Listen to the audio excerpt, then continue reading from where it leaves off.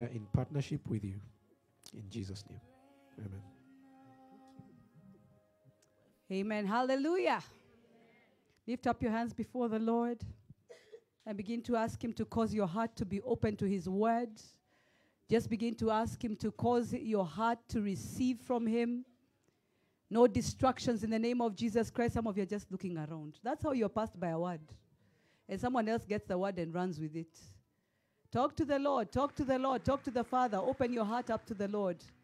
Open your heart up to the Lord and just ask Him that you would understand it, that it will become a rebel word for you, that it will trickle down not just to you but to the rest of your family in the name of Jesus Christ. That it will be a life-changing word in the name of Jesus Christ. Call on the Lord. Ask Him to cause it to be a word that you remember in due season. That it would make a difference in your life in the name of Jesus Christ. That this word would bring light and life into your life in the name of Jesus Christ. Call on the name of the Lord. Some of you want to be healed, but you're so caught up in your sickness. Repent for the getting caught up in your sickness. For in that process, you have elevated sickness above the name of Jesus Christ. Focus on the Lord. Ask God to help you focus on Him. Ask the Lord to cause that pain to disappear from your body in the name of Jesus Christ. Command that pain to be gone now in the name of Jesus Christ. In the presence of the Lord. Call on the blood of Jesus Christ. Call it upon your life. Plead it upon yourself. You have to rise up in faith. You have to learn to rise up in faith. Healing is about faith. You have to have faith. And you have to be able to receive from the Lord. There is no passive healing. You have to be active in healing. You have to arise in healing. You have to decide this is not my portion. Speak to the lies that the enemy has spoken to you about why you're sick in the name of Jesus Christ. Some of you are sick and you don't even know you're sick. Some of you are sick and you don't even know you're sick. Because sickness is not just about the names that are labeled. Some sickness is about mental illness. That you have an inability to understand the word of God the way you should understand the word of God. That you're always putting yourself down. That you're always elevating yourself. That you're always walking in a poverty mentality. That is sickness. It is sickness. You always think you don't deserve something. That is sickness. Or maybe you think that you deserve it and it's your right. That is sickness. It's pride. Pride is sickness. Call on the Lord. Call on the Lord. Call on the Lord. You're not calling on the Lord from your heart in terms of inside quietly. You're calling on the Lord with your mouth. Believing with your heart, calling out with your mouth. Believe in your heart, speak it in your mouth. In the name of Jesus, in the name of Jesus. Command your spirit to arise in faith. Command your spirit to arise in faith.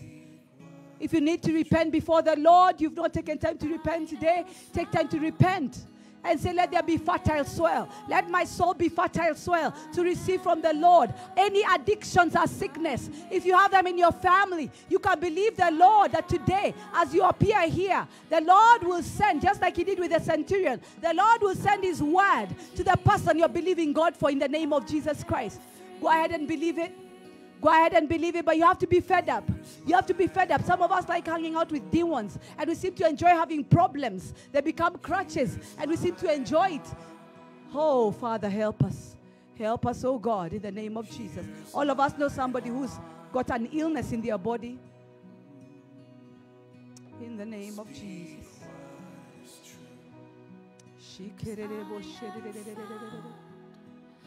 I really hope that song will not give us issues with the video being blocked.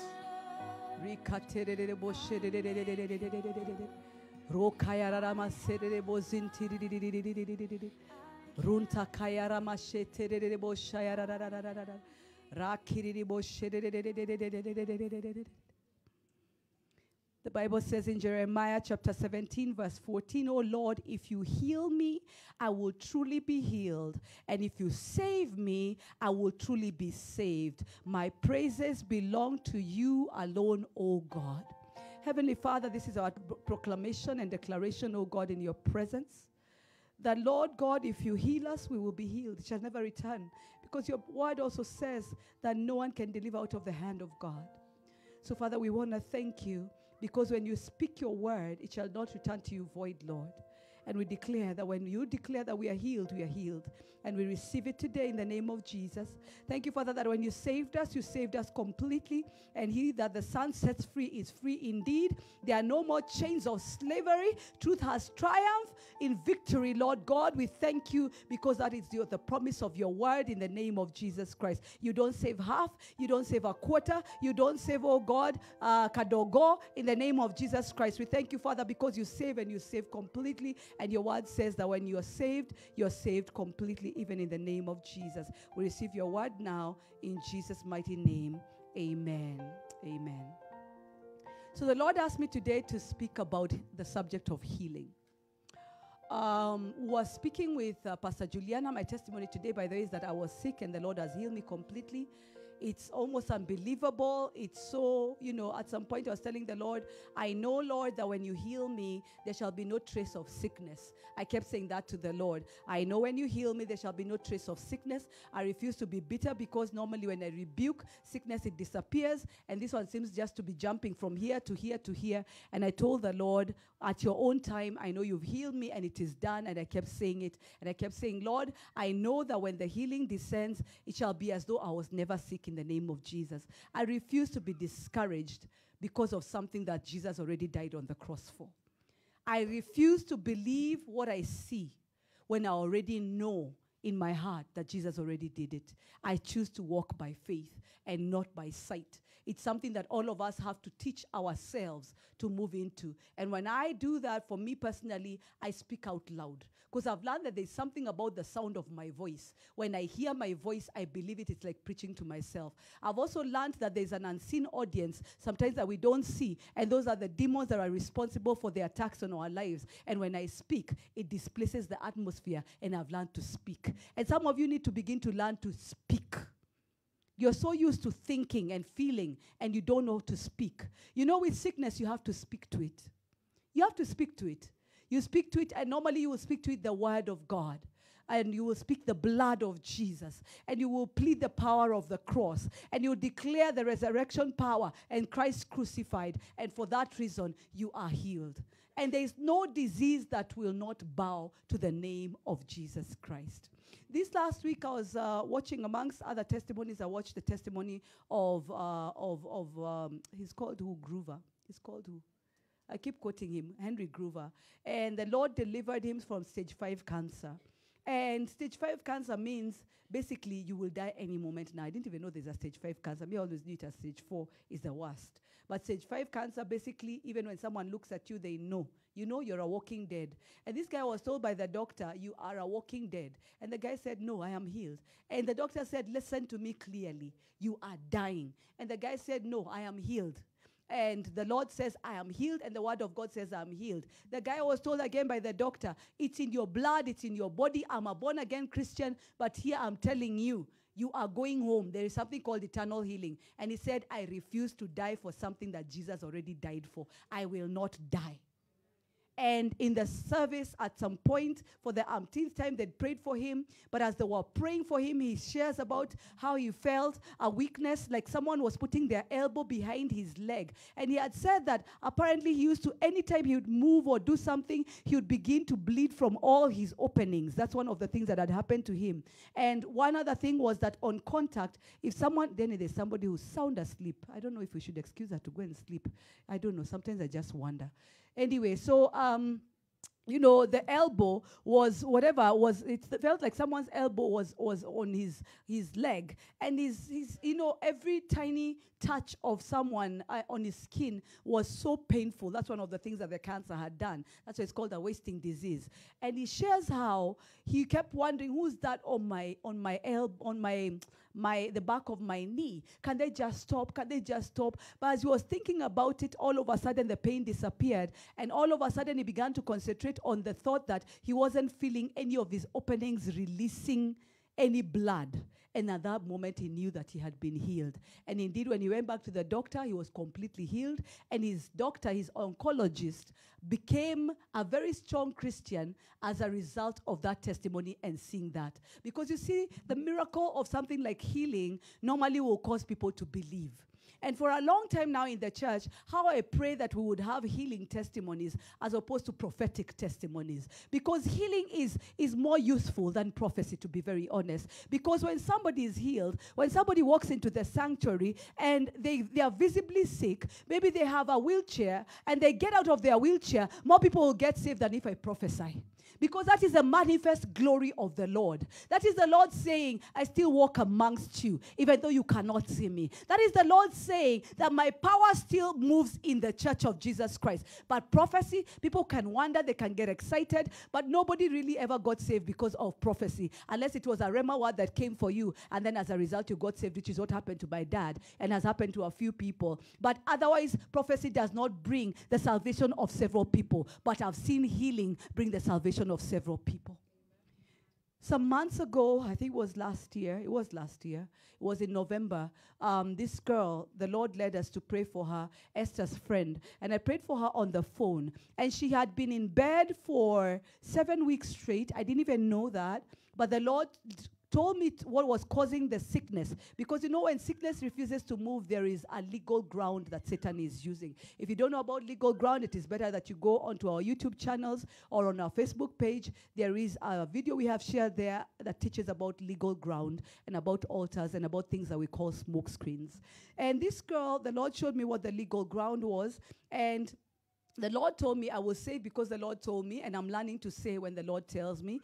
And I asked her, are you a Catholic? And she said, yes, I am. I said, I cannot pray healing over you because the altar of Catholicism is speaking and telling me I'm a Pentecostal, I'm a Protestant, and I have no legal right to pray over you. She was a bit shocked, and I told her, you've got to make a choice because by morning you'll pretty much be dead, because that's what the Lord is showing me. So are you going to follow a religion, or are you going to follow Jesus Christ as Savior and Lord? And she said, I'm going to follow Jesus Christ as Savior and Lord. I said, would you like to repent and receive him as your Savior and your Lord right now? It takes just praying the sinner's prayer and rebuking whatever it is that you've been following and choosing Jesus Christ as Savior and Lord. And she said, yes, I'm ready to do that. I said, are you doing it just for the healing, or are you doing it truly from the bottom of your heart? Do you feel a conviction? And she said, I feel a conviction in my heart. Told her, because if you're just saying it, you're not going to be healed. But if you're saying it from the bottom of your heart, you're truly repenting before God as a sinner, and it's nothing to do with a religion, nothing to do with anybody but the Lord Jesus Christ,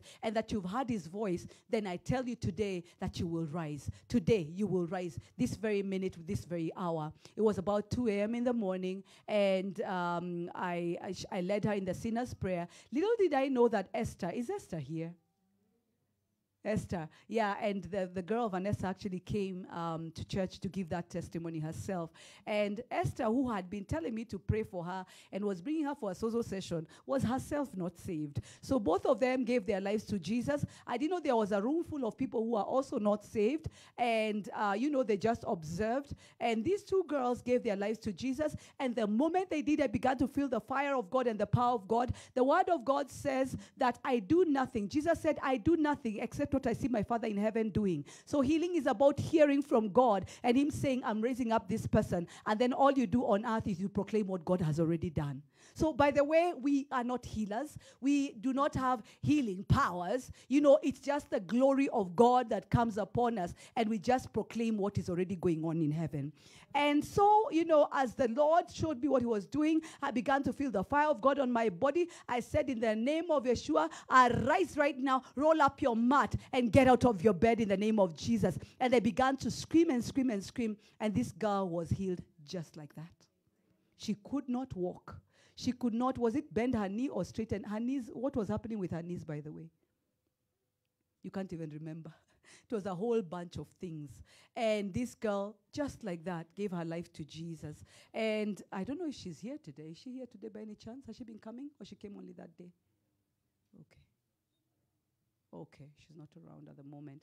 And it was interesting to see that the next week, I actually invited them and said, could you come and testify? And they came to the Daughters of Elohim meeting, and they came to testify at the Daughters of Elohim meeting, and in that meeting, 5 people got saved because of the testimony of healing. Healing is a very powerful sign and wonder. if you look at the ministries of revivalists, you will find that the ministries that grew phenomenally, the ministries that were really, really great, the ministries that were really written about, were either the ministries of those who led many people to Christ, like, Billy Graham. So many people got saved, and there was a whole change because people got saved. Or they were healing ministers, not prophets. You cannot tell me about any ministry written about God's generals at ECG. All they did was prophesy. You name one, tell me. Which mighty prophet was there with no miracle signs and wonders, and somebody wrote about them? I want to encourage you to note that when the Lord Jesus Christ uses a man and shows himself present and appears, that is what causes people to see the glory of God. These are the things that what Gamaliel called and said that many have come before, and they've been coming, and after some time they die out. Where is, what was it called? Jehovah Wanyonyi? Yeah? Where is he? Nowhere. Even somebody like Owor. Have you been hearing much about him lately? Dying, and it will go and die. One by one, all of them. They come like the wind, and they come with fire, and they look like, they draw crowds and everything. But what is not of the Lord cannot be sustained in a praying nation. It will die. It's just a matter of time. You will deceive them, and they're like pyramid schemes. The problem is that they will get a lot of your money and maybe get rich, but then the Lord also strikes them, by the way, because you cannot come and proclaim the name of Jesus, and you are a liar, because that name of Jesus will come upon you as a curse and as judgment. You cannot do that because Jesus paid such a heavy price for his church. Today, you cannot do that ever, because you'd rather even just come force, but don't mention the name of Jesus. But you come and you call yourself a church. But I was reading that in Australia, there is a church called United that has allowed, please wait for it, that has allowed a pastor who is an atheist to continue to preach. I want you to try and wrap your mind around that. What does that even mean? How are you a pastor who is an atheist? So what are you preaching exactly? If you don't believe in God, what are you going to preach? Atheism, isn't it? He's going to be convincing people that God does not exist. I tell you the wickedness that has come here. We need to pray and pray for the church, and we need to pray for, for God to truly come with power. I think for me, I'm very convicted in my heart that we need as a Church of Jesus Christ to be watchers. We really need to be watchers. Watchers to the nations, watchers for the church, and really just give Satan such a hard time until we are raptured. Then he goes before God and says, just take them. Because I'm unable to move anywhere. When I move this way, they bring drama. When I move this way, they bring drama. Pray above all else. And the trouble with a lot of us, we don't pray. We don't pray. We want to just see, we say, show me your glory. But what we want to see is the glory of man. Wonderful actors, by the way. If you were to go backwards, you would find probably they have awards and everything. They're master actors. They even are using, nowadays, they're using technical teams that are stunt teams, stunt masters. So we have people apparently who are walking on air from their houses to the church, and it's not to glorify Jesus. It's just to glorify themselves. Because you see, if such a thing happens, then the glory of the Lord should be seen in that he's translated you. And when he translated me, this is what happened on the way there. These people got saved. There has to be a heavenly declaration and glory. God doesn't just do things for the sake of doing them. He does them for the furtherance of the kingdom of God. Everything exists to glorify Yeshua.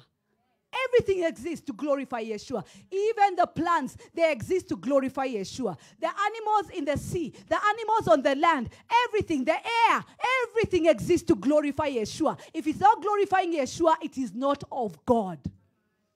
So even when healings happen, it has to be to glorify God. I know that at some point, this ministry that we're talking about that is dying, it had started to really, really manufacture miracles until people started to die. They went to be prayed for because they believed, and then they went and they started dying. So they began to find it a bit difficult because it was a bit weird. Then, of course, at some point, they manufactured that somebody had been raised. I wish that you would have a video for such things to say, but I have seen the Lord raise people from the dead. But You don't go onto the streets proclaiming somebody as mighty as though they're the ones that raised the person from the dead. The moment for me you do that, I know that had nothing to do with the hand of God. Because if it's the hand of God, you will hear it from other people, but not from the person going around and people praising and saying, mighty, I don't know who, greatest of all, oh, raise. You've got nothing to do with it. And you see, the thing is, by the way, these things they are doing are not new. We have people like William Branham. William Branham preached, and there was a halo above his head.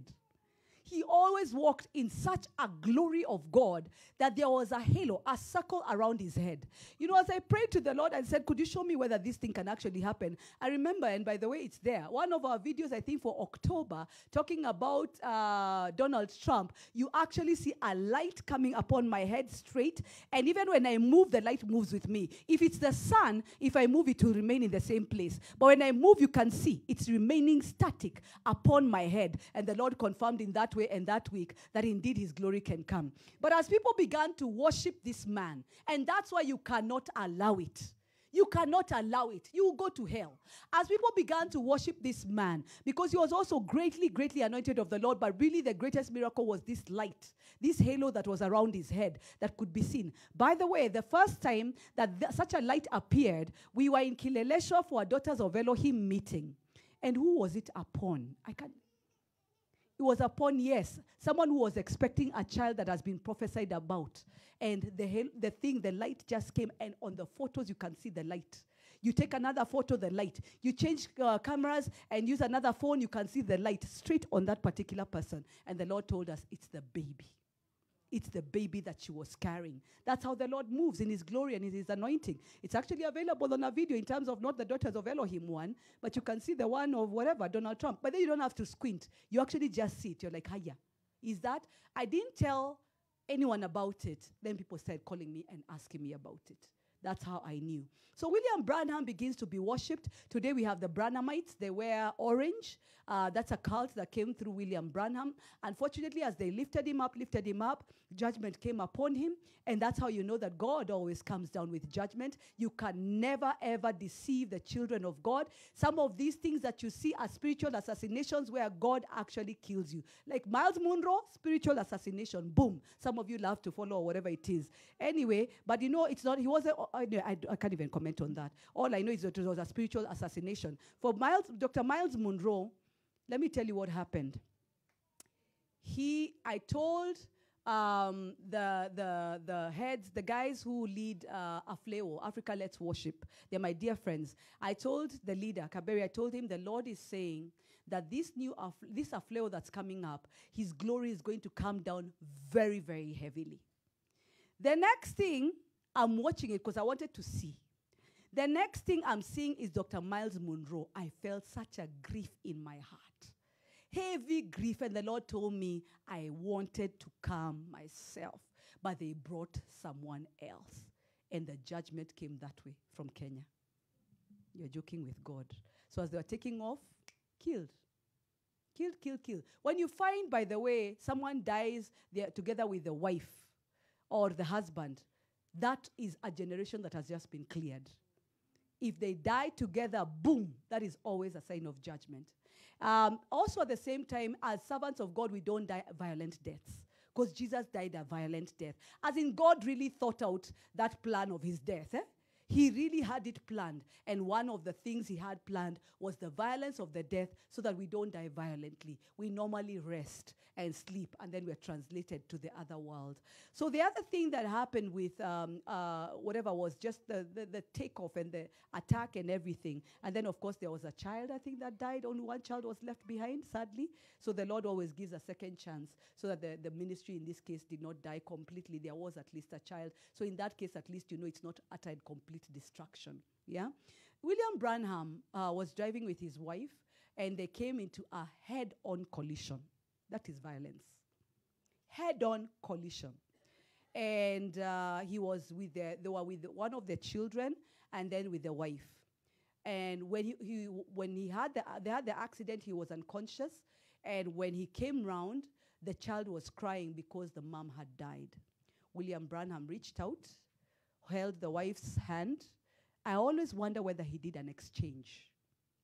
Because he prayed over the wife. She came back to life, and then he died.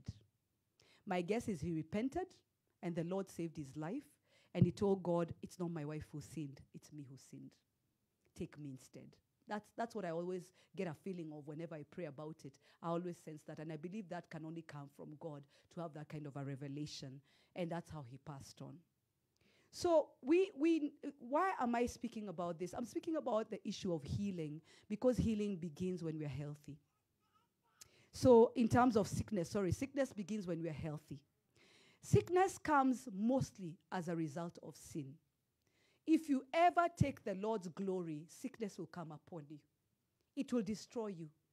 Whether it comes in the form of a fatal road accident, that can be considered to be something that came upon your body and attacked you to the point of death. Sometimes it will come in the form of a disease that just comes upon you and it completely refuses to shift. And the same applies to those who are saved but abuse grace. The Bible says we are crucifying Christ all over again.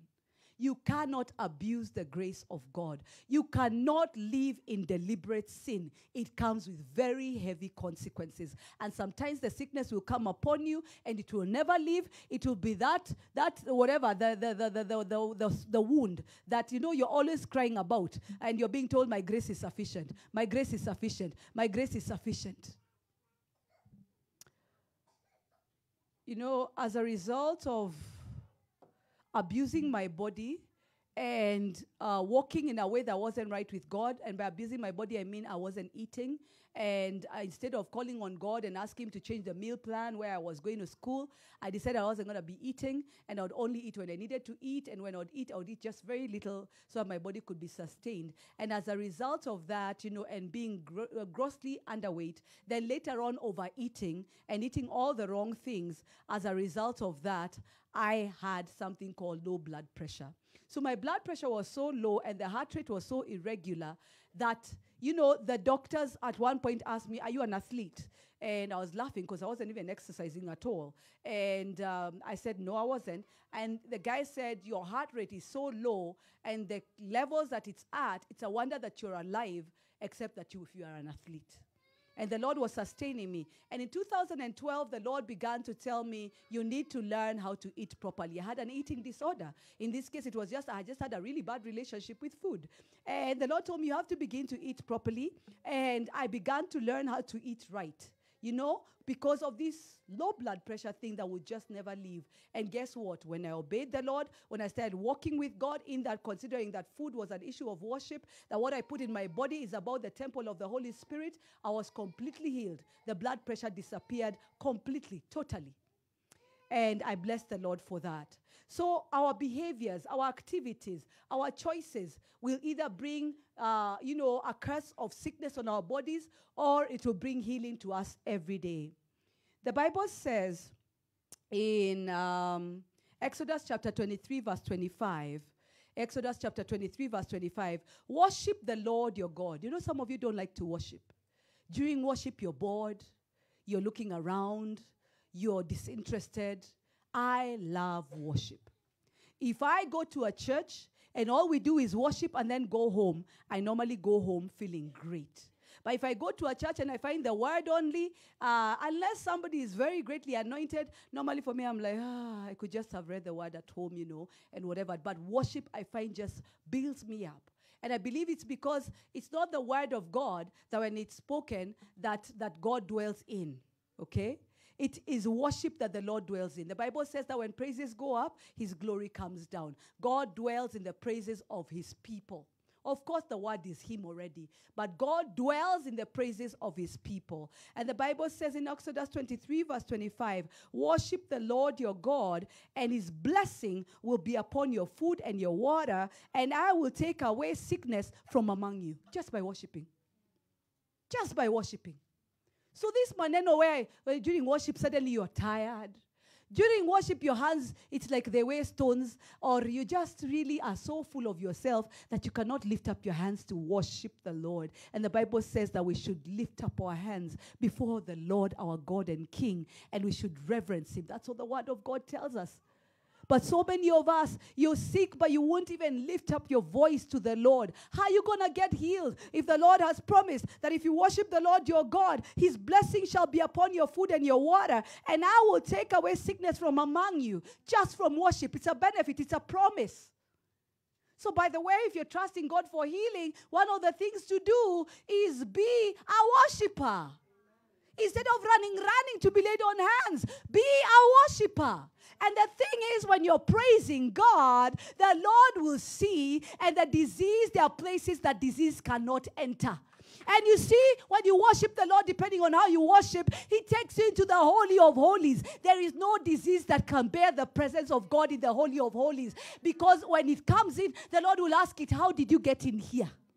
And the Lord will rebuke it from his presence. Because the word of God is already clear. And Jesus is seated on the right-hand side of the Father Almighty. It is already witnessed. It has already been written that Jesus already died for that disease, no matter what kind of a disease. So take it to the Holy of Holies. Come on now.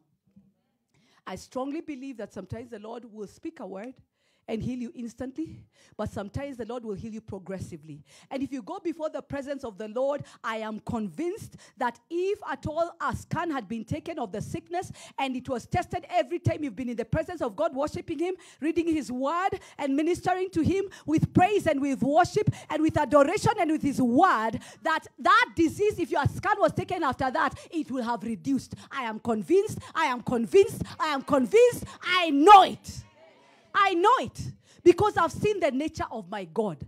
I've also seen times when I've been so sick and I get off my bed, I have to roll out of my bed because of how sick I am. And I love to worship God on my knees. And I get on my knees and with my hoarse voice, I'm singing like a man. But I'm lifting up the name of Jesus. I've had my moments when I'm so sick that I'm panting. I enter the Holy of Holies. Through the blood of the Lamb. God, I refuse not to worship you because of sickness. I enter to worship you. God, I worship you. I put my hands, my elbows on my bed, and I command them that they must be lifted up. And I say, Father, I worship you. I refuse that sickness would stop me. God, I cannot not worship you. God, I'm tired right now. God, I'm in pain right now. God, I'm discouraged right now. But it's my hour of worship, and I'm going to worship you, Lord God. No sickness will hold me back, my Father. I've seen myself healed. The trouble with a lot of us when you're sick, you sing a different tune. And it goes, nobody knows the troubles I've seen. Nobody knows my sorrows. And when someone calls you, I am sick. Me, I refuse to say. Pastor Carol kept checking on me and I'd say, let me not say, but. Because, I'm so tired of saying I'm healed. Because you say I'm healed and someone says, hallelujah, they won't pray for you. So I just said, let me not say, because I don't want to confess negatively, the Lord is working on me. The Lord is working on me. The Lord is working on me, and finally it manifested. Do you know last Sunday I couldn't even come to church? People were telling me, come to church and just sit. I couldn't. Even sitting upright. My back, my body was just caving in. It was so bad. And then how am I going to come to church when some of you, when you see me, you come with all your problems. And I can barely even stand. I've lost my voice. And you want to just drain me some more. So the Lord told me rest. And I rested. Though it was so weird. I sat up in bed throughout, wondering what people do on a Sunday when they don't go to church. I think it's a skill. I was feeling so guilty. I had to keep saying, there's therefore now no condemnation. I'm like, yeah. And then I began to tap into the sermon and say, God, I tap into it. I tried to log on, and unfortunately, it wasn't coming through for some reason. I don't even know what happened. But anyway, I kept saying, God, I tap into whatever message there is. And I hear Pastor Nick really preach a powerful message. Hallelujah. Can you just appreciate him? Amen. Growing from glory to glory. Hallelujah. Raising up sons in the faith and daughters in the faith. Hallelujah. Psalm 38 verse 3 says, there is no soundness in my flesh because of your indignation. There is no health in my bones because of my sin. Psalm 38 verse 3, there is no soundness in my flesh because of your indignation. There is no health in my bones because of my sin. Some of us are sick straight up because of our sin. Because of our sin. And yet you want to say, by the stripes of Jesus, I'm healed. You cannot speak things that are contrary to Scripture. By the stripes of Jesus, you're saved. Then as a result of being saved, you're healed. You cannot just conveniently call in the blood of Jesus Christ, and yet you don't even respect that blood of Jesus Christ. The least you could do is repent first. Then after that, declare by the stripes of Jesus, I'm healed. Because at least when you repent, you're healed. Okay? So this is proving that sickness is as a result of sin. Of course, not all the time. I will go through another reason for sickness. Then there's Hosea chapter 7, verse 1. It says, when I would heal Israel, the iniquity of Ephraim is uncovered, and the evil deeds of Samaria, for they deal falsely. The thief enters in, bandits raid outside. I tell you, if you begin to understand the consequences of deliberate sin, you will never mess around. You will never mess around. It's too expensive. It's too costly. You think it's hard to live a righteous life? You try getting healed because of your sin. It's harder. Zephaniah chapter 1 verse 17 says, I will bring distress on men. I will bring distress on men so that they will walk like the blind. Please note this is God. I will bring distress on men so that they will walk like the blind, because they have sinned against the Lord, and their blood will be poured out like dust, and their flesh like dung. You know, when we have things like post-election violence, one of the things you have to know is things like you don't need to be afraid for your family if you guys truly fear God. I'm not talking about religious families. I'm talking about you're a family that calls on the Lord. You know, like the way Lorna was talking about that testimony that she gave. And the first thing that they did, they held hands. And they declared, there shall be no this or that. I can't say it because of online. But there shall be no this or that in my family. You fear the Lord so much that you say it cannot enter in. We refuse it. A little bit seems to have entered in. While we will deal, notice how she said, we will deal with the bit that came in. But in the meantime, you can stop it and say no. Because you walk with the Lord. You walk in the fear of God. But some of us, we keep going home for funerals, and they're such wonderful times because you got to see your cousins. You cannot plan a get-together. Isn't that a cheaper way to see your cousins than through death? Do you know any time someone dies in your family before the age of 85, you should be before the Lord with mourning and asking God why? Because God said that the number of man, I shall not contend with man for any longer, and his life expectancy shall be 85. But I believe that is for those who are not born again, or rather for those who are not serious. For those who are serious, we are supposed to go at a rich, ripe old age. And at 85, I believe I'll be there. Buy it! We'll just be getting started, you know? I believe I'll be that kashosh. Yes, I'm not ready to take off at 85. It's too young, too soon. Above 100, yes. And we could do 200 at this rate. As we keep moving with the presence of God, why not? Because Jesus died young. Who said it cannot be done? I refuse to agree with those things. Whereas, I don't know, when you're turning 90, you start gathering your children. You know, now I'm about to go. Go where? I'm not going yet. I'm proclaiming the glory of God. I have to help my grandchildren, my great-grandchildren, my great-great-grandchildren. And since the righteous seem to be reducing, as the righteousness of Christ, the Christ that has put upon me, we continue to live on because we have a great call. And by the way, great people who walk in the Lord deeply, they choose at what point to rest. Yes. It just reaches a place where you feel, I've done enough for the Lord. I really miss the Father. I'm so tired of this filth on earth. It's time to go home. And by the way, for me to be proclaiming how I want to live even 200 years, you know, that is deliverance right there, because I was suicidal. I was suicidal and ready to take my life at a very, very tender age. So that is part of the healing of the Lord. Ezekiel chapter 4 verse 17 says, because bread and water will be scarce, and they will be appalled with one another, and they will waste away in their iniquity. Please note sin. It will cause you guys to waste away, and it destroys entire generations. And the problem with sin is that sin is passed on. Righteousness is passed on, by the way, because you teach righteousness. Your children observe you, and they know this is the way we live as a family. These are the things we do. This is how we carry ourselves. But at the same time, wickedness is also passed on in families. Have you ever seen an entire family of thieves? Have you ever seen families of immoral people? Do you know families where you can't even take your spouse home? Because before even the nyama is served, somebody's already like passing on their number kando. You know, by then let me tell you, and that wickedness is so bad, you can find even your own grandmother is actually trying to make sexual remarks at your spouse. Never mind that she has withered and she looks like nothing is going on, but the wickedness is already in there. Their families are just like that. And then people laugh about it like it's a joke. It's not a joke.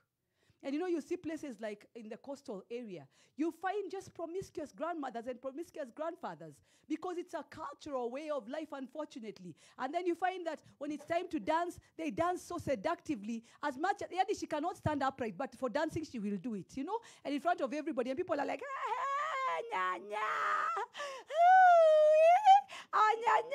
and then you post on Facebook and you're showing us the wickedness of your nyanya, and then all of us are saying she's so cool, she's so cool, she's so wicked, and she's about to die and she's still wicked. What a shame. Somebody ought to cry for that nyanya and that shosho and that whatever, the wicked ones. You know, some of us, we have, I don't know, to nyanyas and to whatever who smoke tobacco deeply. And then you say, oh, you know, that is the culture. Which culture? That is just wickedness. Wickedness. Your grandma drinks more than anybody else, or your grandfather drinks more than anybody else. Just because they are old doesn't mean they cannot be alcoholics. Okay? And you know, when you're old, you know, I was telling my children the other day, the one thing I look forward to in being old is that you can almost do anything and people think you're cute. You know, and they think you're so sweet and you're so posh. Of course, I have no intention of being like that, you know. Psalm 107 verse 17 says, fools.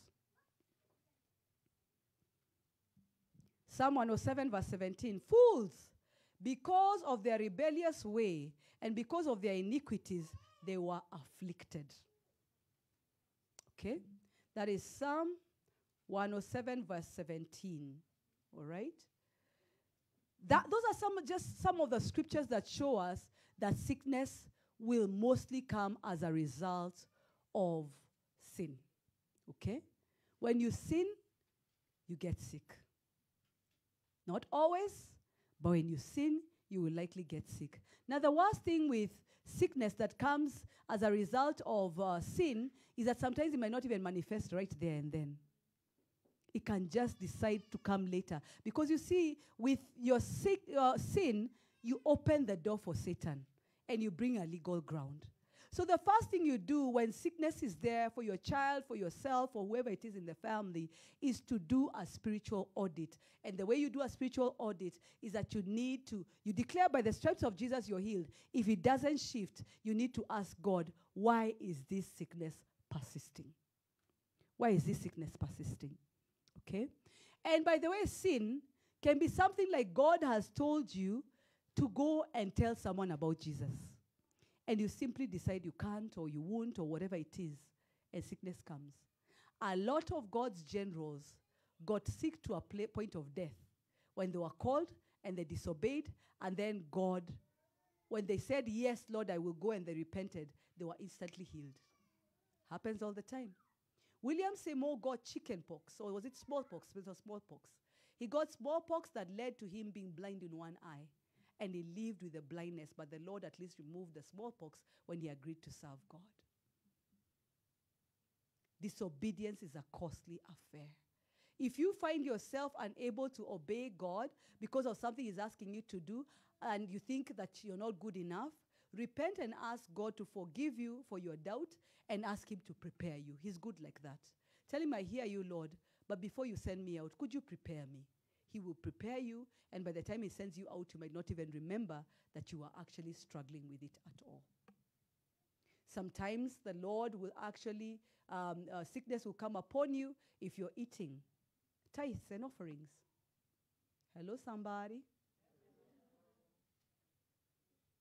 Because the Lord says that you are a God robber. And you can argue that it's in the Old Testament, but the word of God over and over talks about bringing all your substance into the house of the Lord and giving unto him. And you give with a joyful heart. And just because we don't stand in front of you when it's time to give and preach an emotive thing for you to give doesn't mean that the word of God does not stand. It's a dangerous thing to eat God's money. And to avoid this, the best thing is to just remove the tithe and the offering and then take it to the house of the Lord before you do anything else. The moment you decide to tithe and to give your offerings later on, first of all, there's no effect in terms of the tithes and the offerings because it's an afterthought. But also, the risk of eating that money is so high. And I know some of you are probably caught up in a situation where maybe you've not been tithing and now you have committed that money until you have loans and now you can't even afford to tithe. You need to repent and ask God to forgive you, and you need to ask God to take you to that place where you're able to do it by faith. Amen? There is sin where you can be sick because you refuse to submit yourself to authority. When you insult authority, when you write posts that malign authority, whether the authority is wrong or not, you cannot make jokes about authority. You cannot participate when the heathen are making jokes about authority. I shudder and I shake when I see people insulting the presidents of the nations, when I see people, insulting Donald Trump and we think it's posh that you sound American when you do it or something. I shudder when I see people making fun of their teachers. I shudder when I see people making fun of their parents or saying nasty things about their parents. I shudder when I hear people gossiping about the authorities in churches. And especially beginning with your own church where you fellowship. If you find that you cannot respect the man or woman of God in your sanctuary, then you better ask God to help you to either move on to another place where you can honor, but you'd rather zip it. It will bring you under a curse. If you also go to a church and then you leave badly and you're angry and they truly are walking with the Lord, it can bring you under sickness. It can also bring a scattering of your finances. It can even break your marriage, and it can cause even death. It is so dangerous. Spiritual authority is something that hasn't been respected for some time, unless somebody is exalting themselves. And those pastors who choose to be humble, a lot of times you find people saying, "Pasi." What do you mean, Pasi? You know me, I get so shocked. I've never called Pastor Carol Pasi. Even calling her Carol, by the way, I find it so hard. I normally say Pastor. It's very rare that I say Carol. I find it so hard. Respect, honor. It is so critical. You hear my husband calling me Apostle. He doesn't say, "Come here, sweets." You know? Yeah? I wouldn't mind. And he could do it, but still the place of honor. If you do not, it will actually bring you under a curse.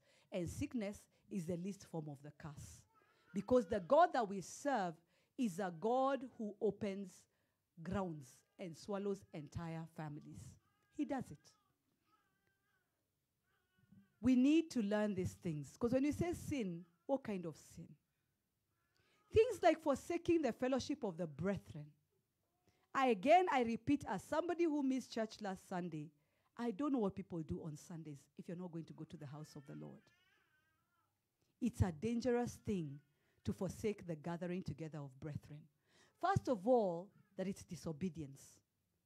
Second of all, that you are not, but then I like the fact that we worship God on Sunday, at least here in Kenya, because Sunday is the first day of the week. It was good that, yes, Sabbath, seventh day, etc., but I don't know who came up with the first day of the week, but I like beginning my first day of the week in the morning with lifting up the name of Jesus. I think it's super powerful. Rather than the last day of the week. Because then it means that it's like tithing your strength and your week. And out of 7 days, 1 out of 7 is given to the Lord entirely. But then let me tell you, if it was up to me, we would be in church from morning up to night. Would leave at 7 p.m. or when the sun goes down. Give the entire day to the Lord and say it was good to be in the house of the Lord. Finish preaching, move to praying for people, then move to just praise again and worshiping the Lord again. And finally in the evening when we are tired, we leave. And of course on Monday we wake up refreshed. You're not going to come from the house of the Lord and on Monday you're like, "I'm so tired." It doesn't work that way. The Lord will renew your strength. He's a good God. So when you don't begin your week in church, when you don't begin your week with the fellowship of the brethren, when you don't begin your week in lifting up the name of Jesus, surely how does the rest of the week go? I don't know about you, but very often the rest of the week doesn't go very, very well, isn't it? So let's not forsake the gathering together of the brethren. The other thing that can cause sickness in your life is the issue of curses, of course. There are sicknesses that are curses, and if those curses come upon you and you're born again, then you need to ask yourself why. But you see, if you've never taken the exercise of declaring a disconnection from past generations, of repenting for the bloodlines of the family, of cleansing and disconnecting yourself, then you're going to get into a lot of trouble. I was praying for someone some time back, and as I was praying for them, they're sick. They were sick rather. And as I was praying for them, I saw a vision of a cup. Kikombe. I saw a vision of a cup. Then I saw a handle of the cup. And as I was praying, the handle of the cup broke. It broke off. Then as I was praying, I said, no, I refuse that disconnection and that breaking in the name of Jesus. I commanded it to get back together. It began to get back together, and I was pleading the blood of Jesus. Then suddenly it came off again. But as it came off again, it broke, and there was a small piece, and there was a big piece. And the Lord told me there are 2 children connected to one person, and both children are going to die. The older one first, and then the smaller one next. Curses in families. Curses in families. Are the parents of these children saved? Yes, they are. So what is it? Don't ever fool yourself that being born again means that you have been uprooted from the world. Otherwise, the world would be so different because we'd all be on fire for Jesus. I prayed for somebody once as well, many years back. And as I began to pray for this person, the Lord began to show me the sins of the father. The father was a believer. But the Lord told me, these are the sins of the father. And as I prayed, amongst the sins, by the way, was actually adultery. The father had been cheating on the mother in spite of the father being born again. The father repented. But are you seeing what can happen? Sometimes it can be that, when you're not married, the anointing will flow from your dad. And of course, your mom is also part of it. Whether you know them or you didn't know your dad or your mom, it will flow. So when you do a spiritual investigation, it's good to check what is the background. And if you really, really find it difficult, then repent as though they were sinners by faith and weep before the Lord. And in such a case, you consecrate a fast, and it disconnects you from them if you are not sure what they stood for. I've prayed for people sometimes, and I have had a situation where I'm praying for someone in SDA church. And as I'm praying for them, the Lord tells me this thing of Sabbath. Sabbath is exalted above the name of Jesus. But also, did you know that the root of the SDA church is through a woman called Ellen White, who was actually a Satanist? Did you know that? Yeah. One day, many years from now, someone will talk about Sozo Church, and will talk about the woman that founded Sozo Church. And maybe people may not really know me or whatever, because it will be many years from now if the Lord should tarry and not come back for us. But that's how I see Ellen White. A woman started a ministry. But what was she? If you dig into her background, she was a Satanist. So the root and the foundation of the SDA church is satanic. And people will get upset with me for saying all these things, but mine as a servant of God is to say, what you do with it is up to you. I decided to check up on the SDA church because back home, a lot of people are in SDA. Personally, I didn't think it was an issue. And, I was like, well, they worship on Saturday. In fact, it's the right day to worship, biblically and all that. Until a woman came to me and told me, I decided I'm coming for your meeting. And I was told by my husband and the family that if I come for your meeting because you worship on a Sunday, then I should not come back to this house. Then I decided to investigate what SDA is.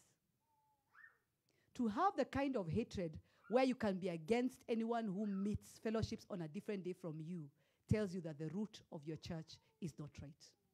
In fact, to have any form of hatred, including if we as Sozo Church begin to preach here that we're the only ones who are going to heaven, that is a root of hatred, and it will show that there's a problem with the foundations of that church.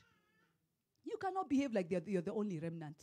First of all, let's begin with that. It's an insult to God. That God could not keep others. You know, in the time of Elijah, we learned that there were many others in the caves. Many. The Lord always has a remnant. It's one of the things that makes him God. That no matter the situation you see, there is always a remnant. You know, I was looking at the California fires, and it was interesting, by the way, to see how some of you guys, some of you are so prayerful. You're praying, and you have your phone there ready for anything, and then you decide to switch on TV because you know the Lord will show you something. And you're watching the fire, and you see a man on a horse. Let me tell you, by the way, watu wa kuomba, 10-0. 10-0. I love people that pray. I love people that pray. I hate it when people ride on your prayers. But when someone prays, I'll always be drawn to you because you're a prayer warrior. So you want me to pay attention to you, be a prayer warrior. Some of you want me to pay attention to you and you're so carnal. Like you around you, I can just smell the stench of sin. Did someone just say, oui?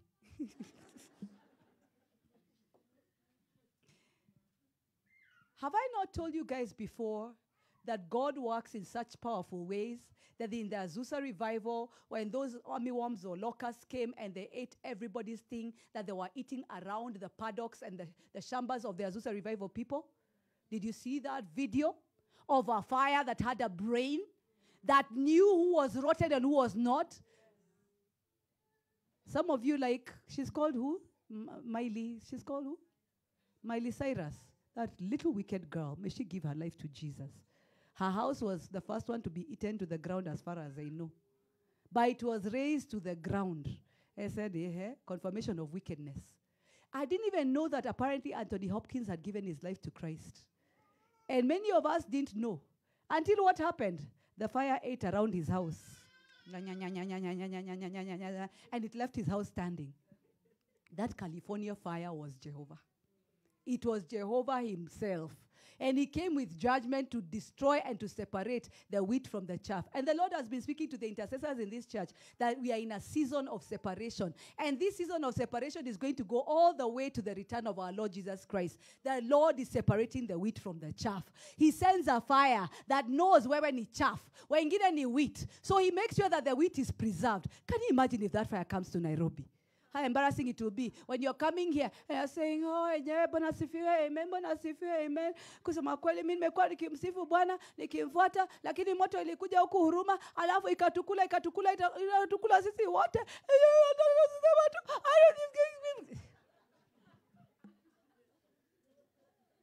We serve a God who speaks to things like fires and tells them as you go, you can only consume that which is yours. And because you know hell and all that, and of course these people proclaim how hell is going to rock. Oh, that's such wickedness. Hell is going to rock. It's going to be hot. It's going to rock. Hey, it's going to rock a different kind of rock of sulfur. Back to sickness. Sickness will pass around you and it will skip you because you've dealt with the bloodlines of your family. But for as long as you look up to your mommy, as though she's the sweetest mommy of all, and you worship her and you lift her up and you depend on her, and you always say, I wish I was like my mommy. And your mommy is so wicked. It's just that you can't even see it. You know, I think the problem with family a lot of times is we love our family members so much, yet the Bible says whoever wants to follow God must first hate his father and his mother. And it doesn't mean hate, of course, because the same God still says that if you hate someone, you are a murderer. But hate means you need to have the ability to realistically view your family members based on the tenets of God. So that you know, my dad is wicked. You don't have to tell people, but at least you don't go proclaiming and lifting him up as though I don't know he's what. And then he said, Daddy, I know you're in heaven, and your dad was a drunkard from here to Timbuktu, and they died because of alcohol-related issues. But Daddy, you're in heaven, and I'm sorry if I'm popping somebody's bubble, but there is a hell. Not everybody goes to heaven. Some people don't even like church. How are they going to go to heaven? Some of y'all can't even withstand worship, and heaven is just about, I enter the holy. That time you're in the Holy of Holies. All we do is worship and bow down, but you cannot stand worship. hii kanisa, kwani wanaimbanga for how long? Tuyo ni kuimba. Wanaimbanga for how long? And heaven is about worship. But you can't bear worship. God will give you the desire of your heart. You'll go to hell where there's no worship. There's just gnashing of teeth because you are gnashing teeth during worship. It's not a joke, guys. It's not a joke. And those things we do also confuse people. You know, your family member is like a thug. Everybody knows. They steal. They've been giving people whatever. But you stand with your anointed mouth and you talk of how they were a blessing. You know, you have to be very careful not to bless what the Lord has cursed. And by the way, anyone can be forgiven. But some people, even at the place of death, swear that they can never repent. Then you are there saying, it has been 5 years since you went to be with the Lord. Which Lord were they going to be with? Lord Satan? Which Lord? Guys, we need to get serious. But then you see again, if we walk in a way where we ourselves are not fully devoted to God, we ourselves are not very sure that Jesus is the only way, the truth, and the life. We are still wishing people Karim things and all that. And we believe, oh, you're such a good brother. You're such a good sister. Oh, you're so committed. Oh, umetoka kuomba. Hata mimi nimetoka kuomba. But which gods were you praying to? No, sometimes people will love you into hell. And some of you, your personality types, you don't offend people. So you're ready to love people into hell. And even encouraging them about how they are very good at what they do. Instead of being very, very clear. But even if you cannot say it, maybe your personality is not like that, you could at least pray for them. Some people never even pray for people to be saved. If you don't have the courage to tell somebody, pray for them to be saved. Guys, as we come out of this place, I want us to begin to believe God. That if you're walking in righteousness, that you believe God that you can be able to lay hands on the sick and they recover. We need to begin to go to the hospitals. But then you want to exercise the gift of healing, go to hospital and pray for the sick. Then one will be healed. Maybe one might die, but at least one is healed. I say, hey, kumbe nakuanga na hiyo anointing. Then you continue. Because the Bible says you shall lay hands on the sick and they shall recover. But also, begin to lay hands on yourself when you're at home and you're not well. Begin to lay hands on your siblings when they're not well. Lay hands on your mom and dad when they're not well. Apostle Kathy or your cell leader will not be able to get to that place all the time. But you can do it. In your cells, visit the sick. In your cells, go and pray for those who are unwell. And they will be better. Amen? And when you're doing it, please pray for the old people. Because it doesn't mean because you're older, you have to have complications. We are calling them old age-related sicknesses. Says who? Which Bible is that? That talks about old age-related sicknesses. They're not there. Another reason for sickness is your words. Your words. The confession of your tongue. If you say things like it's flu season, of course the devil will say amen. You know, God has such a sense of humor. When we were children, we used to have a dancing competition during Christmas. Then my mom had this habit of dressing me in a sweater under my clothes. Yeah, so my photos, I really look chubby. You know, but I don't know why she put them under my clothes. I don't know whether it was so that I wouldn't remove it. I think probably that was the reason. But she would remove my clothes and then valisha me a sweater, and then that's when she puts on the rest of my clothes. So I wore sweaters under my clothes. So one day, we were dancing. I don't even remember what we were dancing to. I think it was Buffalo Soldier. You know? And I was at another level because we'd be given money. So, of course, dancing competition, you can imagine I always won. Unless my sister was around. My sister had no bones. Ish. Those days of breakdance and all that. So all of a sudden, I started feeling like something was eating me. And I cried. I went hysterical. Something is biting me. There's something in my clothes. It's moving here. It's moving here. It became so dramatic. Until my mom stripped me of all my clothes in front of my cousins, I didn't care. I was really small anyway and flat-chested, so it didn't matter. You know, because I was probably just about 6 or so, or 5. And me, I just wanted them off. And when she removed them, I was feeling better. Then she was blowing my skin, blowing my skin, blowing my skin. Then she dressed me up, and that ended. Then as I grew up, I started to notice something interesting, that I seemed to have an allergy to wool.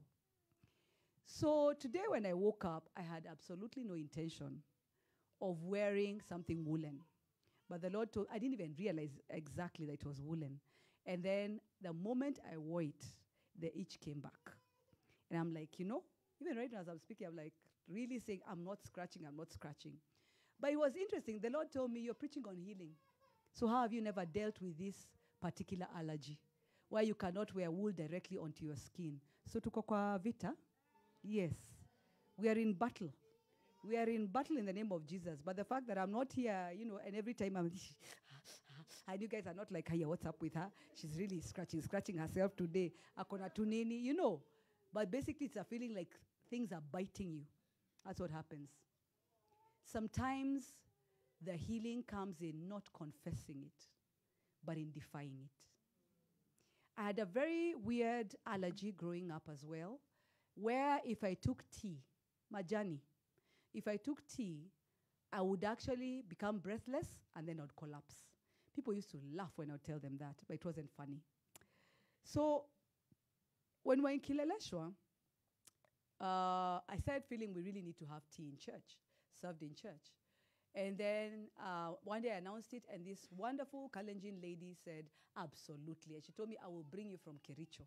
That was her ministry. She was so happy. She was an older lady. And so she decided that from the next Sunday, she'll be bringing tea. Of course, that generation knows honor. So she would come, woman of God, your cup of tea. Then I'll tell her, I don't take tea. Then she says, oh, so is it the milk? She would be looking very confused. Then I'll tell her, no, I'm allergic to the tea leaves. Then she say, eh? Then I would explain it to her. Say, oh, pole. The next Sunday, woman of God, here is your tea. I'm like, I don't take tea. Huh? We repeat the same story. She did that for like a month. And I think God allowed it. Then one day, the Lord had been moving with a lot of healing in the sanctuary. And just as I was about to tell her, I don't take tea, I looked at her and I felt so embarrassed. I said, ata hii chai inanileteanga shida, nitaikunywa leo. So I took it. I didn't even say a prayer, but just by the defiance of I'm taking it, of course I was taking it through the blood of Jesus. And guess what? Nothing happened. Because as I was drinking, I also told God, God, can you imagine if your servant collapses here at an allergy? It's going to be so embarrassing for you in the kingdom of heaven. And I just drank it. And that was it. Now I take tea. I just don't like the taste. Yeah? But I can take tea. If I want to take tea, it's not a big deal. So sometimes it's also the confession, the mouth, what you say, what you declare, what you proclaim. It may have entered in the first time to test you, but then when you continue to declare, oh, you know me, I'm normally asthmatic. Oh, you know me, I'm a sickler. Yeah? Oh, you know me, sickler is those people who have sickle cells. You know me, I have ulcers. But when my ulcers say, oh, yeah. You should say, oh, no. Yeah? I used to have ulcers, by the way, and the Lord healed me completely. I've seen people, we've laid hands on them, and they've been healed of ulcers. Lakini ukimpatia pilipili anataki, anatoka sanctuary. Anajifanya ameenda kususu. Na unajua tu si kususu. Ni kutoroka anatoroka because, I need to confirm that that thing is really working. If you truly believe you've been healed, take that chili. Test the Lord and see. We've never had a person take the chili and go like, why? It's never happened, by the way. God has been faithful. And thank God for people like Mape, who when you say, I wish we had chili, Mape goes and negotiates with the chefs and quickly brings. Kuna tu resourceful yani. Yeah? Amen. You know me, when I take this or when I do this and this happens to me. You know me, when I do this, I have to have this dawa next to me, sitting next to me. So you're ready with it. I remember a friend of mine was healed of ulcers. She had cancer at the time, but she was healed of ulcers. And, when we were fasting, she was walking around with that yucky thing. She had obeyed the call to fast because I challenged and I said, even if you're sick, you can fast. And she fasted, but she just wanted to prove a point that, I have ulcers. And, after all, there's this cancer too. And she shared about how she walked around with that kidawa. She waited. It just wasn't hurting. Finally, in the evening, she said, hey, I fasted the whole day. And I've not even had a problem. Then she said, let me drink lemon water. So she went to Java and she sat down and she ordered some lemon water. And then she removed her dawa. And she decided to start off with it and drink. And said, for sure, the lining of my stomach will go crazy. So she drank the first sip. Then she opened the dawa. No pain. Drank the second sip. No pain. She finished the entire lot. No pain. She carried the dawa close. No pain. 2 days later, no pain. 3 days later, no pain. That's how she was healed. Some of you, when a fast is called, oh, you know me, I normally have ulcers. Really?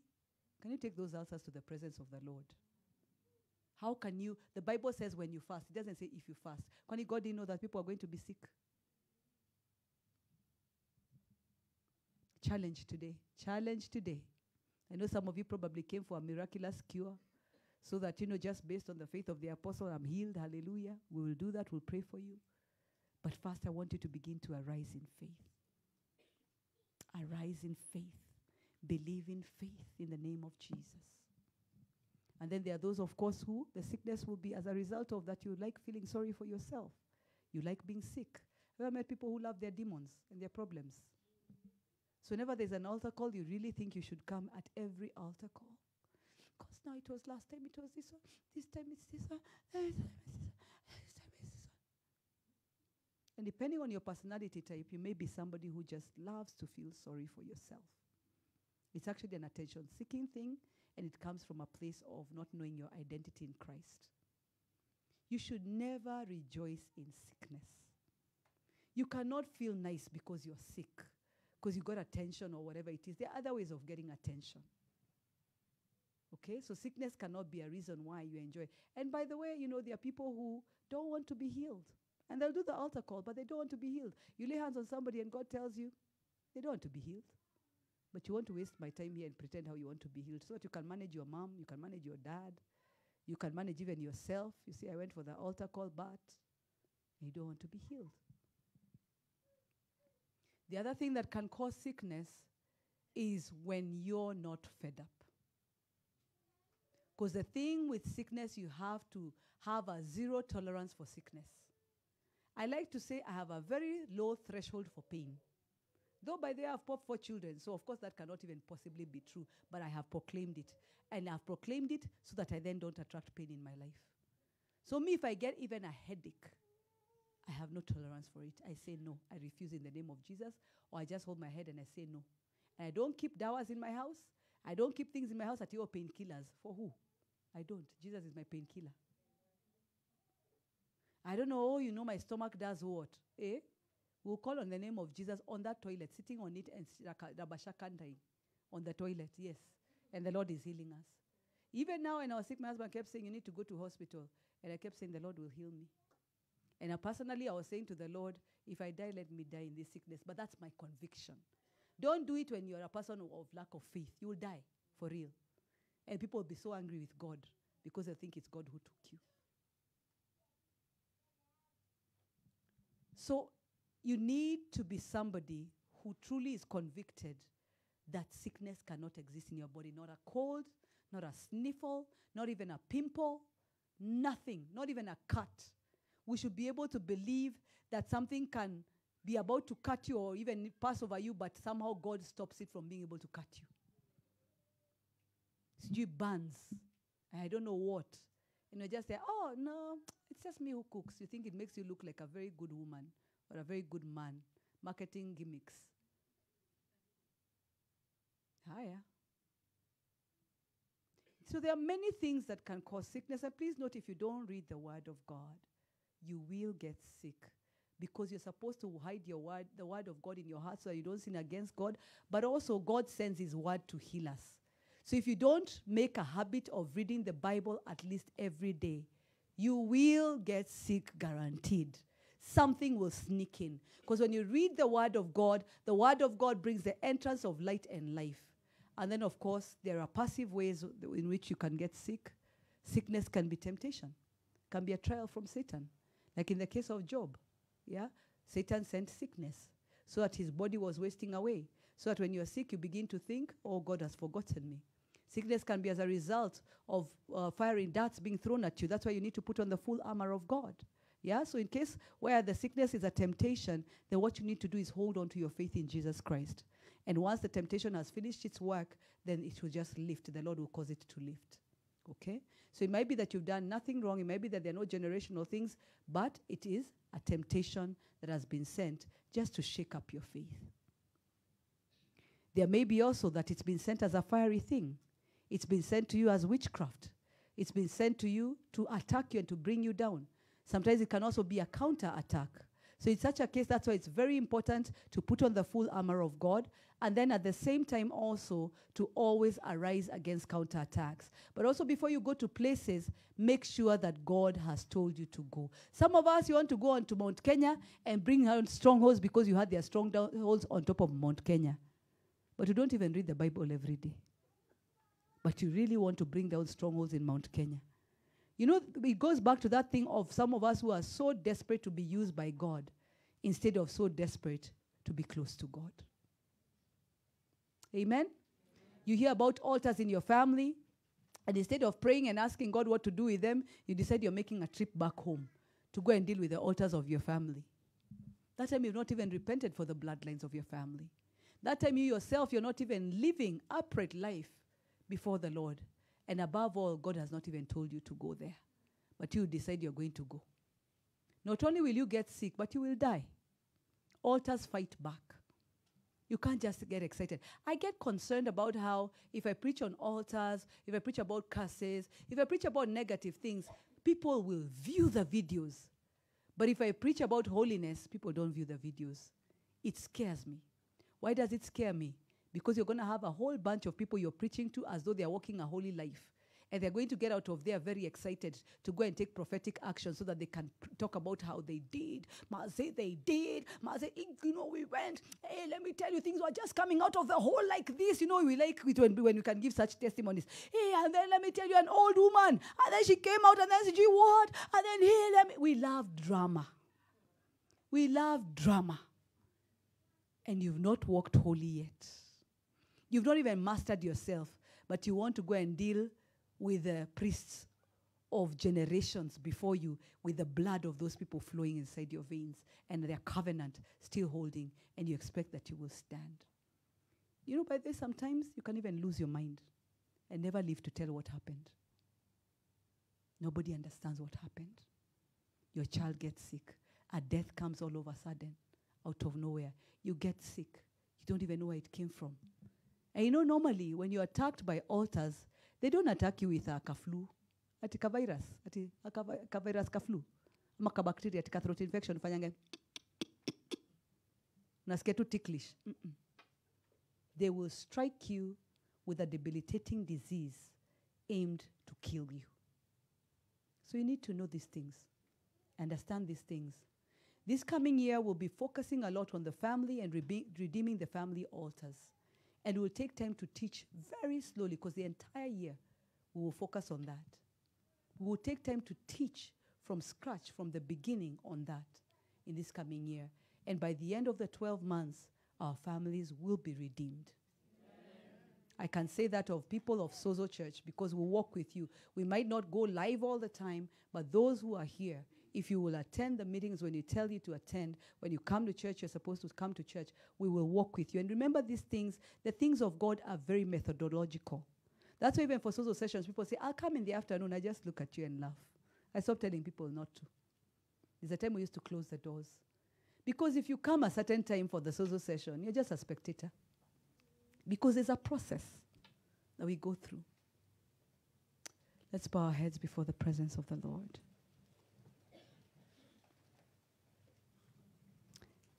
Perhaps you're in this place or you're online and you're not born again. And as the Spirit of God has ministered through my lips, you have realized the danger that you're in. And maybe it has made a lot of sense to you now.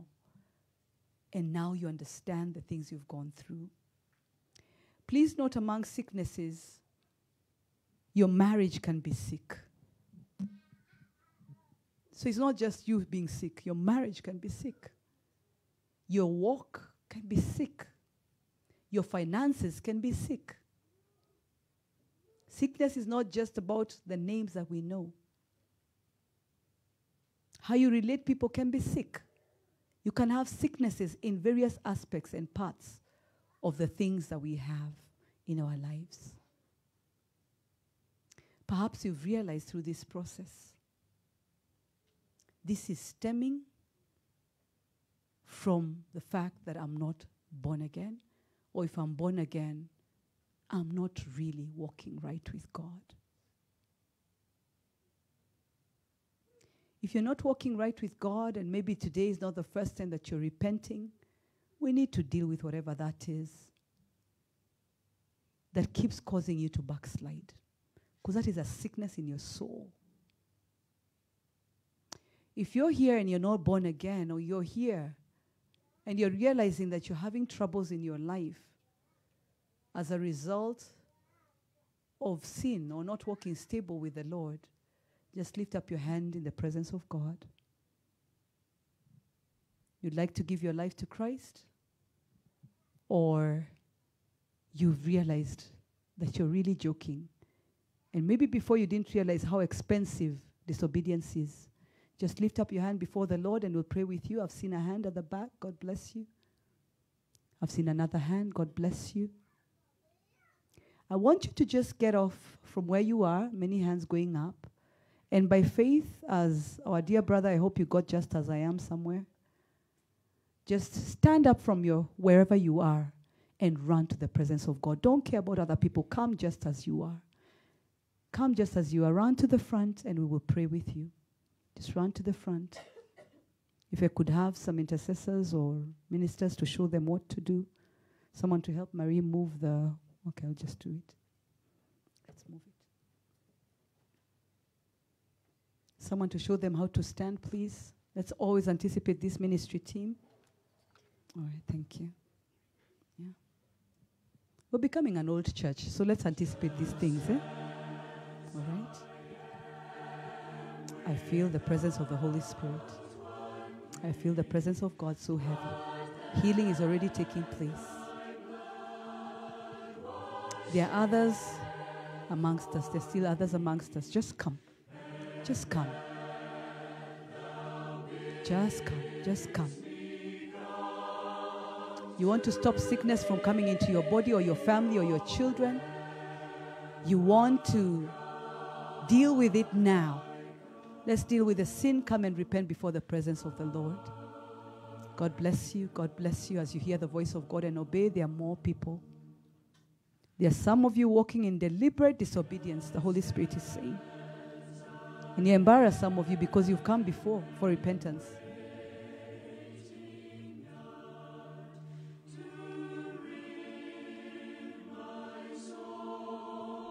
Come, come, come.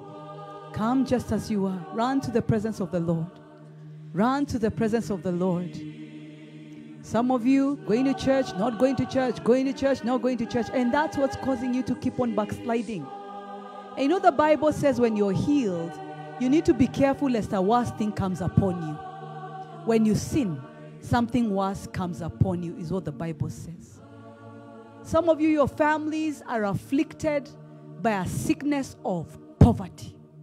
Na by the way, kama uko na makunguni kwa nyumba yenu, if there is something that shows a sign of sickness and shows a sign of affliction, it is things like bed bugs.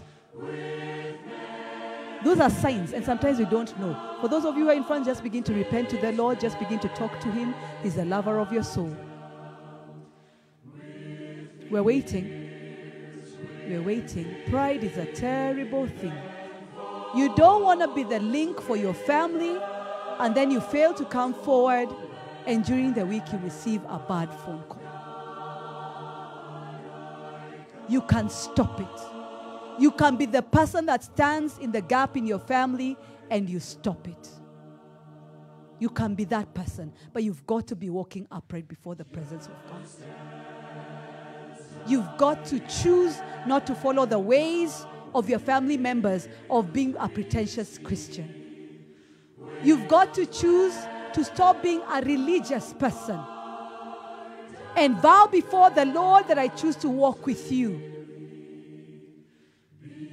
You may have said the sinner's prayer 200 times, but I challenge you to come forward today and see, will you not be healed? See, will you not be delivered as we pray with you? In a minute, we're going to pray. Please don't dilly-dally. If you're feeling like you should come forward, even without understanding, just come. If you're feeling like your heart is racing, you're feeling like there's like a guilt in your heart. You're feeling like maybe I should. You're feeling like you're being mulikwad as we speak. Just come.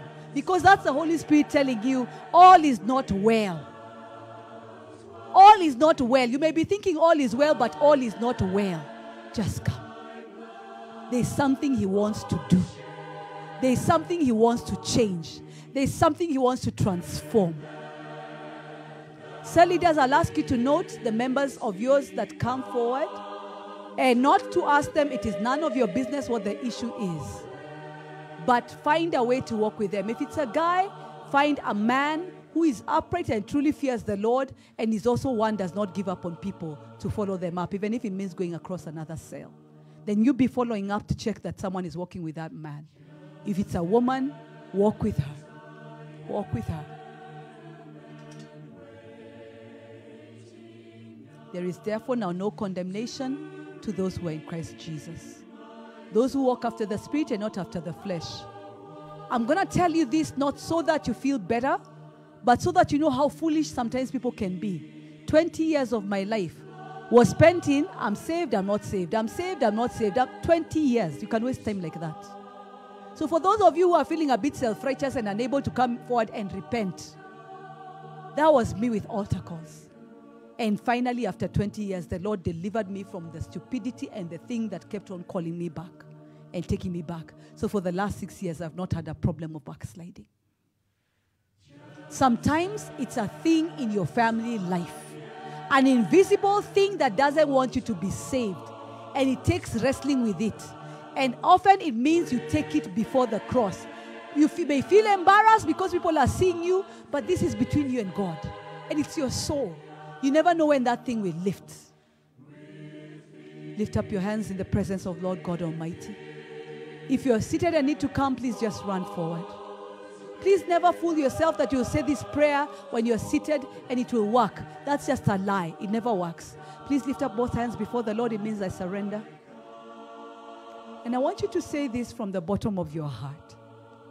Cry it out to the Lord and say, Jesus, Son of David, have mercy on me, for I have sinned. I have sinned against you and against the Father. Lord God, right now, I ask you, forgive me and separate me from habitual sin. Separate me from being a seasonal Christian. Separate me from the spirit of discouragement. And when it comes, teach me not to abandon you. Teach me to hold on. Teach me to go on. Teach me to seek after you, even when nothing is working. Teach me, oh God, to depend on you, whether I feel like it or not, whether I see something going on or not. Lord God, deliver me from laziness and deliver me from the flesh, that I will work out my salvation. Forgive me, Lord, for breaking covenant with you. And Lord God, remove the curse of the covenant breaker from my life, from my children, and from generations to come. Lord God, blot it all out by the blood of Jesus. Now, Jesus, come into my heart, be my Savior and my Lord. From today, I choose to walk with you. I choose to live in your presence, daily being renewed by the blood of Jesus. And right now, I believe that I am born again. Write my name, O God, in the Lamb's book of life. Now, if you're not feeling well in your body, just begin to receive the healing of the Lord. I'm going to just touch all of you. And I rebuke sickness from your body now. Can I have, please, ministry team members? We know what to do, guys. I rebuke sickness from your body now in the name of Jesus Christ. And I anoint in the name of the Father and of the Son and of the Holy Spirit. And I speak restoration now in the name of Jesus Christ.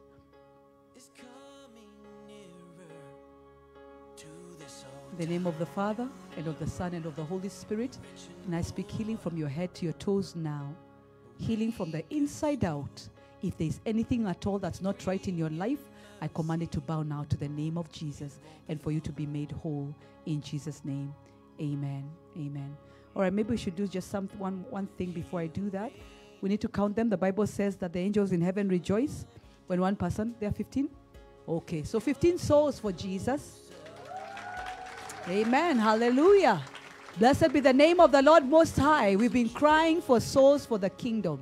I want the cell leaders to come here and receive the harvest. Check where people fellowship and, connect them to the right cell leader, okay?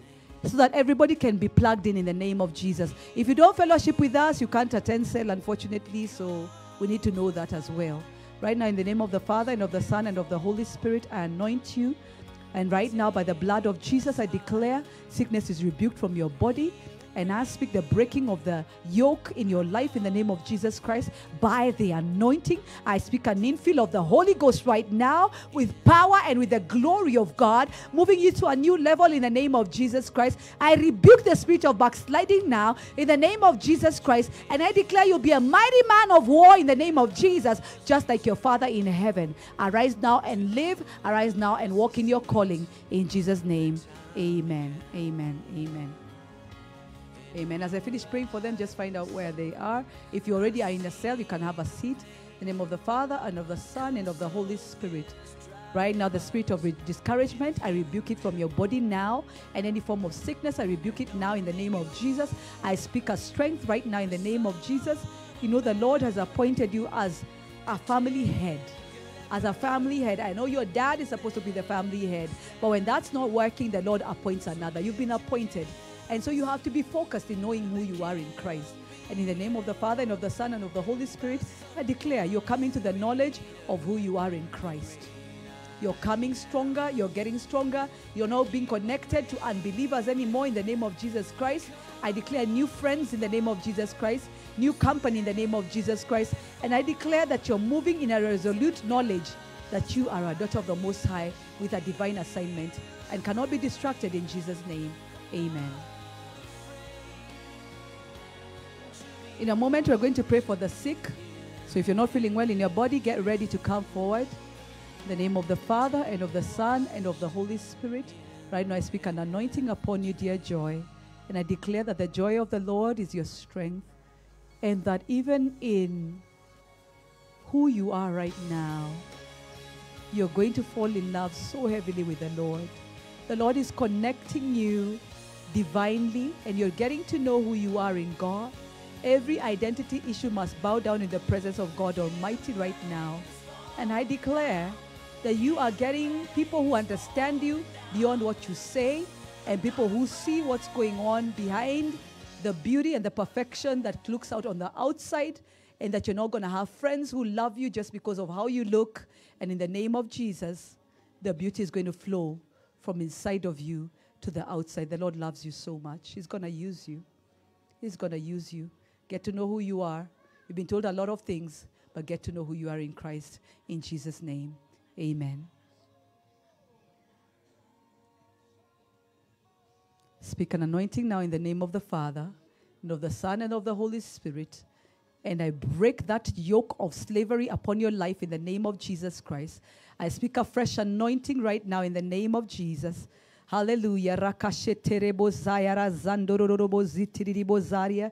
Rekatomasi katayarande kotorobo zinda.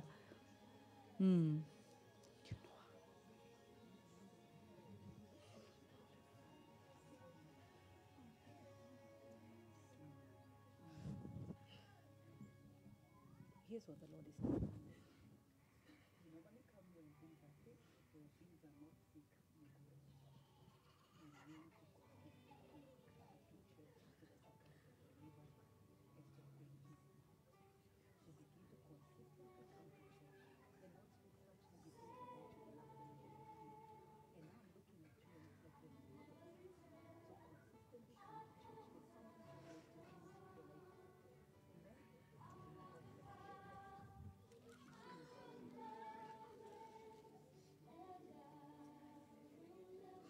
And stop running from altar to altar. You're picking up funny things. In the name of the Father, and of the Son, and of the Holy Spirit. Let the Spirit of God breathe afresh on you now. Let the presence of God come heavily upon you now. In the name of Jesus. Open your mouth and begin to lift up the name of Jesus. Do you speak in tongues?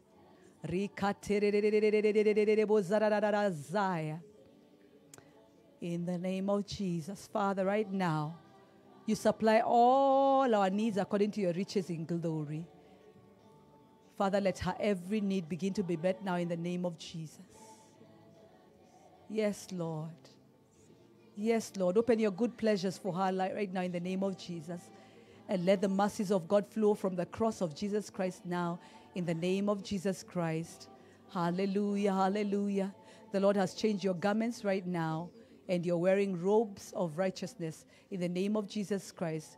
And whatever cannot stand righteousness, it no longer lives in you. In the name of Jesus Christ, our Lord and King, I bless you right now, and I speak healing and complete restoration of everything that's not right in your life. In Jesus' mighty name, amen. Amen.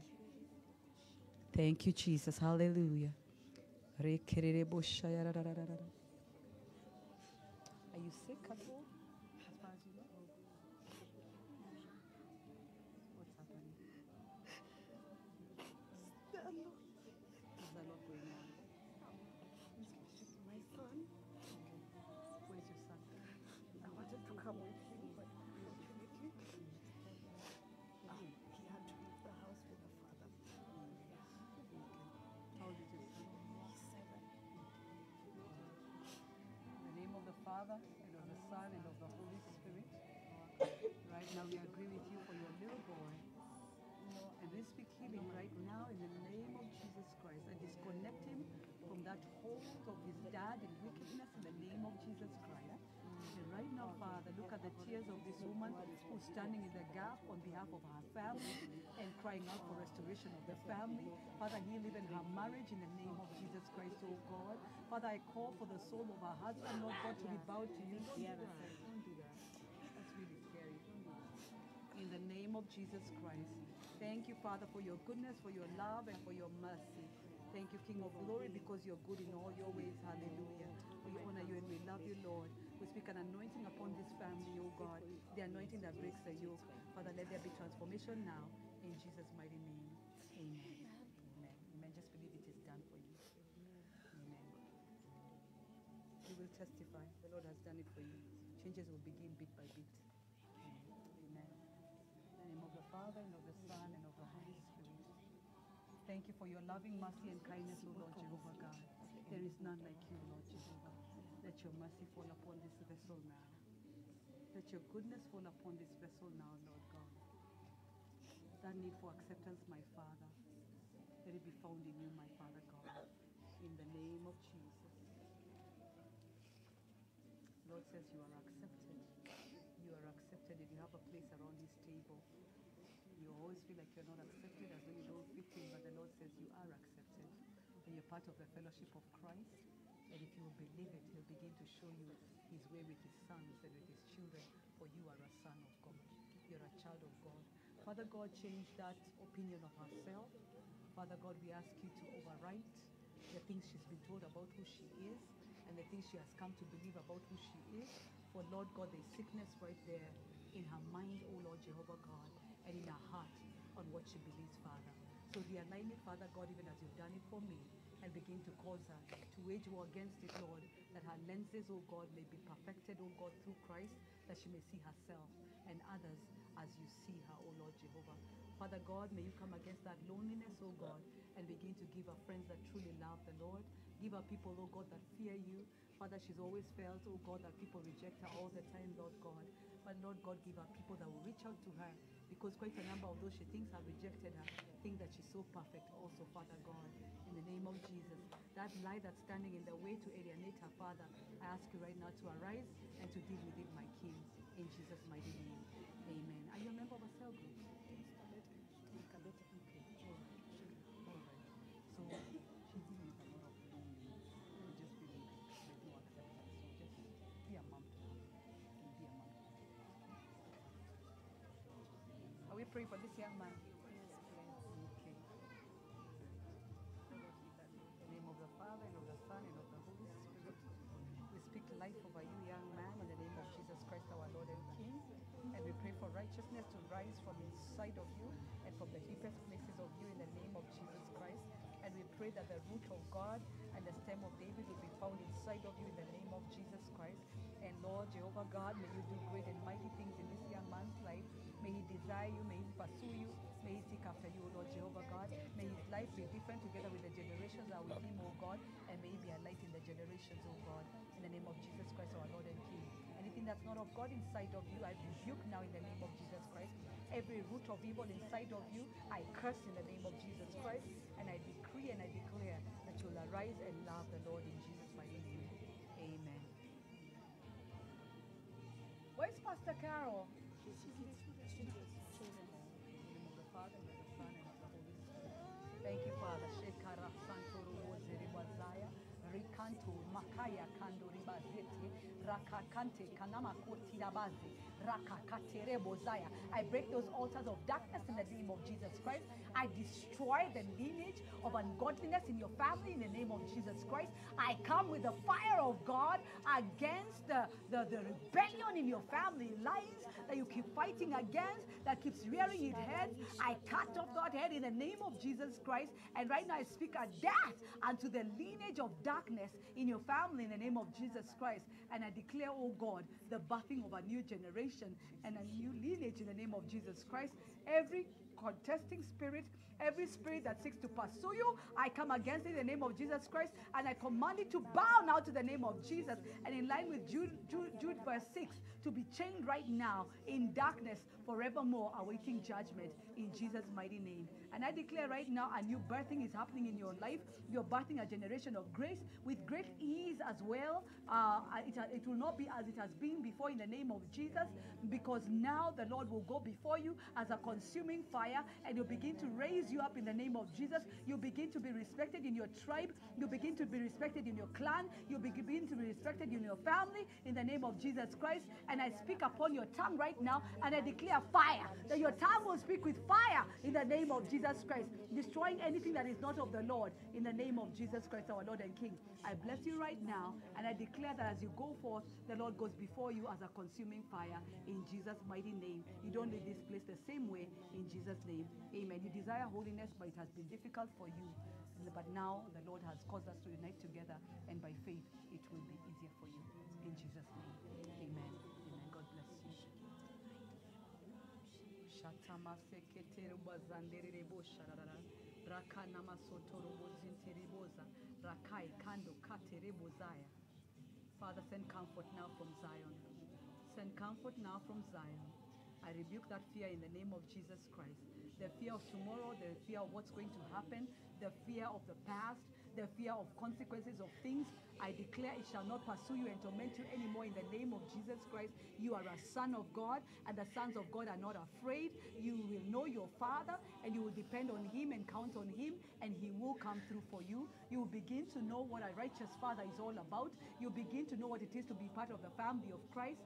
And I decree right now provision. I decree right now a wisdom. I decree right now divine counsel in the name of Jesus Christ. And I bless your little one too in the name of Jesus Christ, our Lord and King. Regardless of the circumstances and the situations, this child shall not be fatherless in Jesus' mighty name.